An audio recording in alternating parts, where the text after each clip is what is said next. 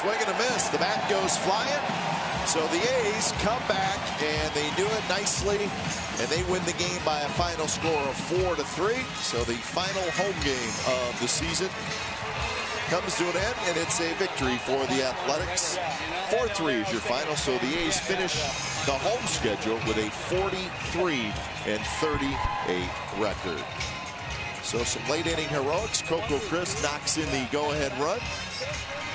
So the A's will get on the plane, head to Anaheim. 6 more road games left for this season, but it's nice to win the final home game of the season. And not only did the A's win it, but they beat the first-place Rangers, and they did it with some late inning heroics, which is always fun. Jamal Weeks, a terrific afternoon. We're going to talk to Jamal in just a moment. So